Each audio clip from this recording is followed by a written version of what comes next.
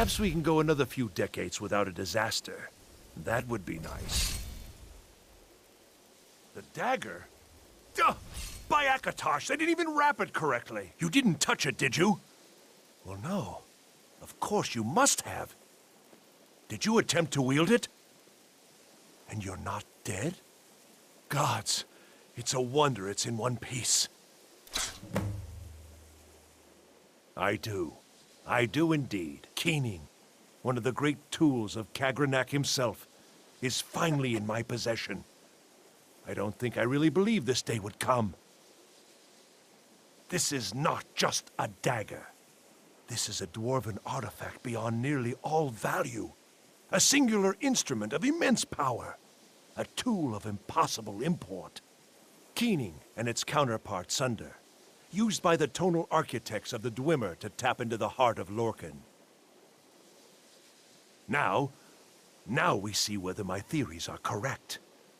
I apologize if I have not been clear about my work. I didn't want to discuss it for fear this moment might never come. Everyone knows the dwarves disappeared. No one knows why.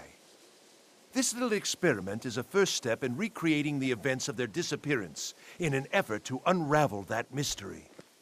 Lacking the heart of a dead god, I'm substituting the crystal you helped craft in its place.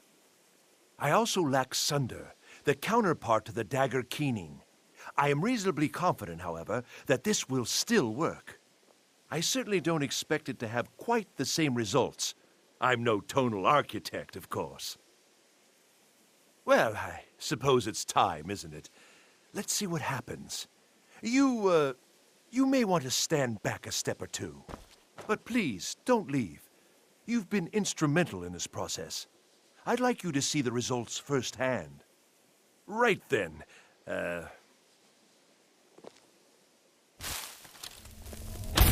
is a perfectly valid school of magic, and don't let anyone tell you otherwise. That didn't really do anything, did it? Perhaps a little harder.